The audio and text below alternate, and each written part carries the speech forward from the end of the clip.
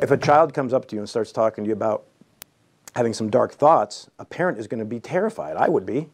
And so you have to kind of, almost have to put like poker face on and say, tell me more.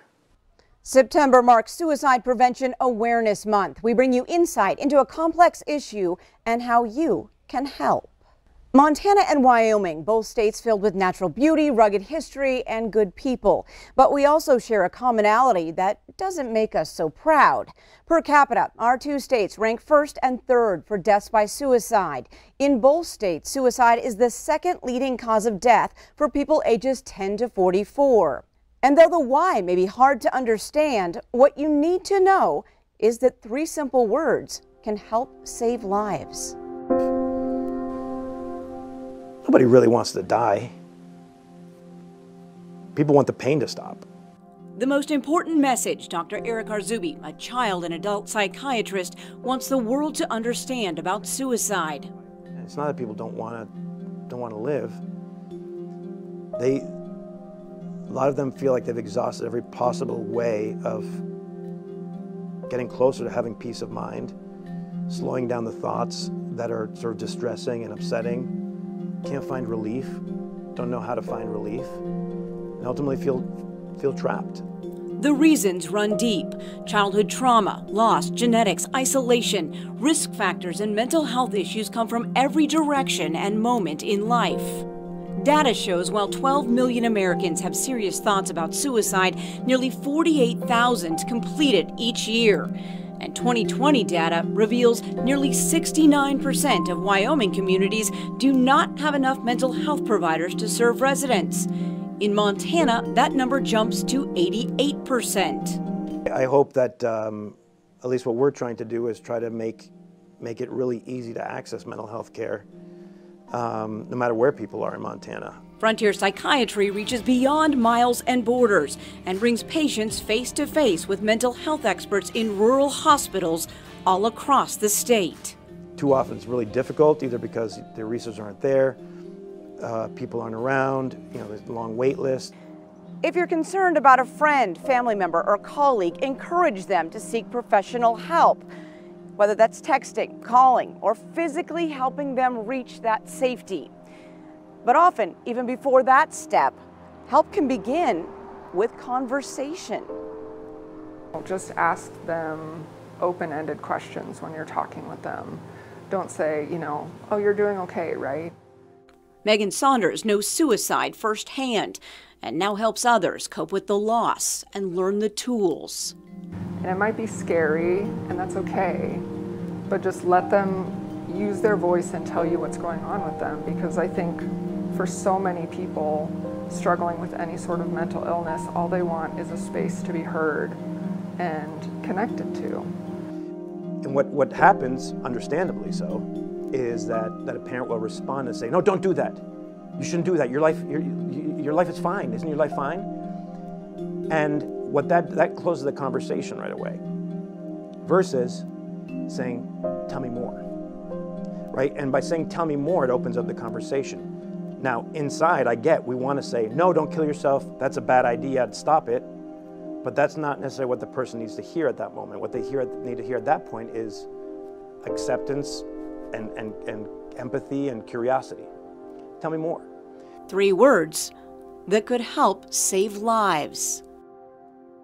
Suicide prevention is just one piece of the puzzle surrounding suicidal behavior. Now, every year, nearly 48,000 people complete suicide. That loss starts a ripple effect that spreads throughout families, friends, and communities, adding about 285,000 suicide loss survivors. The impact leaving most, if not all of them, wondering what they could have done differently and if they can or will ever move forward. For me, the biggest thing is it's a little bit of kind of forced mindfulness. I can't come in here and start playing with a ball of clay and be thinking about, bad things that happen in my week. I really just kind of have to be in the moment and focus on my clay and connect with that clay. Simplicity. It's what Megan Saunders says helps her survive suicide loss. A needed simplicity, as this licensed pharmacist deals with day-to-day work and life, but more importantly, needed to cope and escape vivid memories. I essentially ended up going to his apartment and ended up letting myself in. When I first saw him, I still had that thought of like, oh, there's something that I can help with right now. And it took me getting across the room and actually touching him to realize that that just wasn't the case. I don't think I'll ever forget. It's just kind of something burned into my brain, I guess, at this point.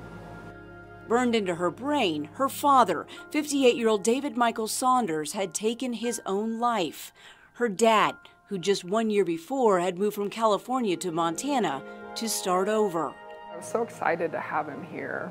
Oh, this is a fresh start. We're going to be healthy. We're going to make good choices. You know, I'm just going to support him and just help him be, you know, the best version of himself that he can be. You know, carving pumpkins for Halloween and of him helping decorate the house. And I had just so much hope that he was going to do really well after he moved out here and started living with me. Although bliss in the beginning, as months passed, Megan's already little house seemed to get even smaller, and her frustration with some of her father's choices grew larger. David eventually moved into his own place, and then life got busy. You know how it is, you blink and it's been a couple of weeks and you haven't talked on the phone or seen him in person. Megan describes their last two interactions as brief, a bit curt. It was just 2 days before Christmas when she realized that her dad hadn't responded to her text messages in over a week. It was then she went to his home. It was after that she started to analyze and pick apart every interaction they'd had over the last year. You know, I wrestled with that guilt. I still wrestle with it. It's been almost 4 years, and when I have a bad day, there's that little voice in the back of my head, you know, saying, you should have, you could have.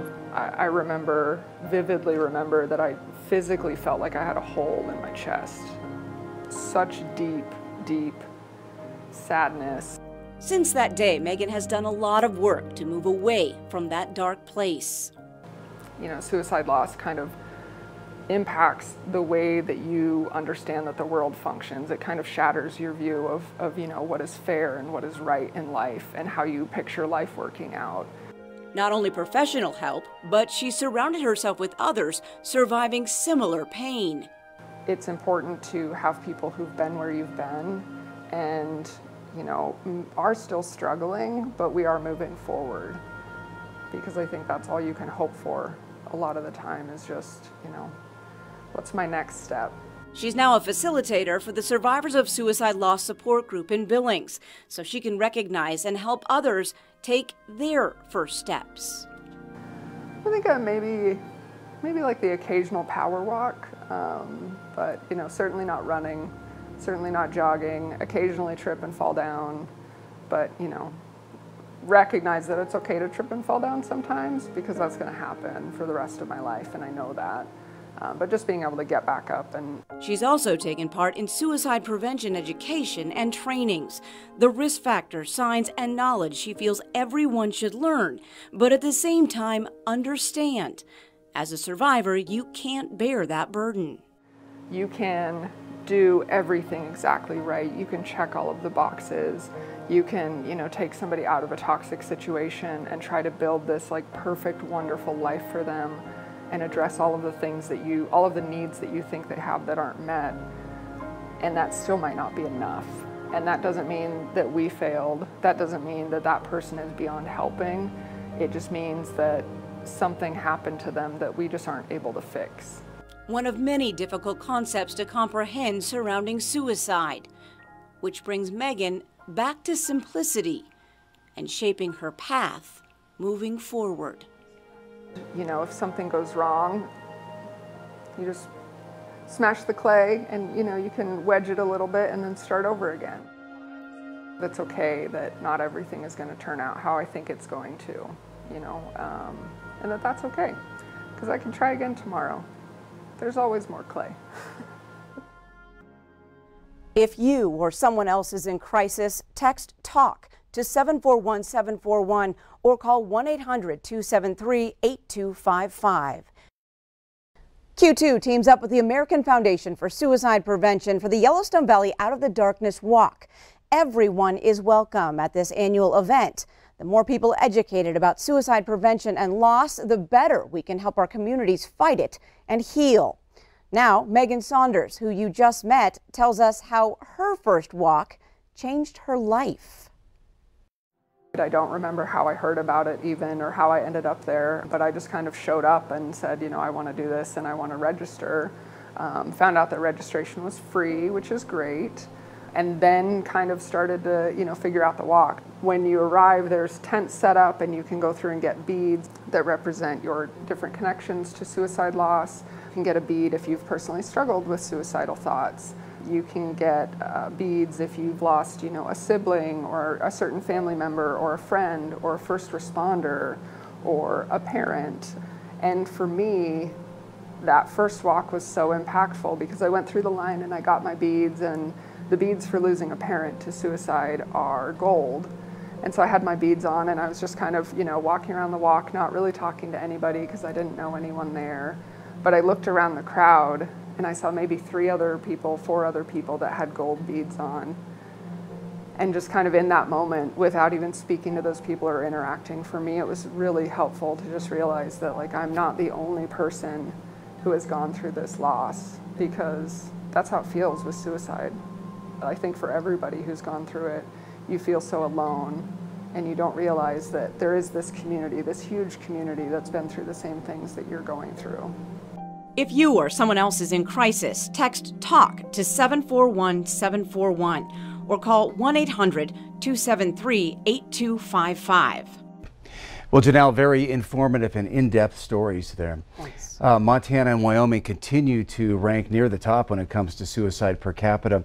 Was there anything that really stood out to you and surprised you when you were doing this series? Well, all of the statistics and the information is surprising because it's so rampant in our communities. But 90% of all people who commit suicide have a diagnosable mental issue at the time of their death. That's 90%, and many of them are never diagnosed. Mm-hmm. And I guess that's when the importance of being able to talk about it really comes in, and events like we had this weekend with the Out of the Darkness Walk, which raises awareness. It is so important, just learning some of the risk factors, the signs, some of the symptoms surrounding suicide prevention or surrounding suicide. Just talking about it, openly talking about it, and learning how to talk to someone about it if they're in crisis at that time. Yeah, it's tough to do. It is. But it can make an incredible difference. It could save a life. Yes, it could. Thank you, Janelle. Thanks, Russ.